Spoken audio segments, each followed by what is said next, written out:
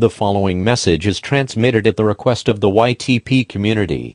Please listen to this message, as it might help you during this unfortunate event that is occurring at the moment.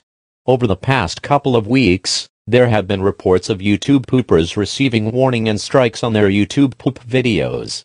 Not only that, but they are also getting their YTPs deleted by YouTube due to certain jokes that involve footage from either violent terrorist attacks or the 9/11 incident. But worst of all, some YouTube poopers are even getting their channels terminated because of YouTube taking down their YTPs.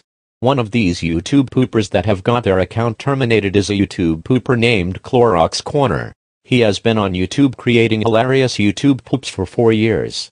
And now, all of his hard work has gone right down the drain, all thanks to YouTube.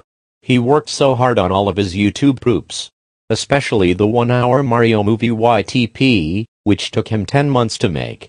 And even though we tried our best and Clorox sent many channel appeals to YouTube, we were unable to get his channel back.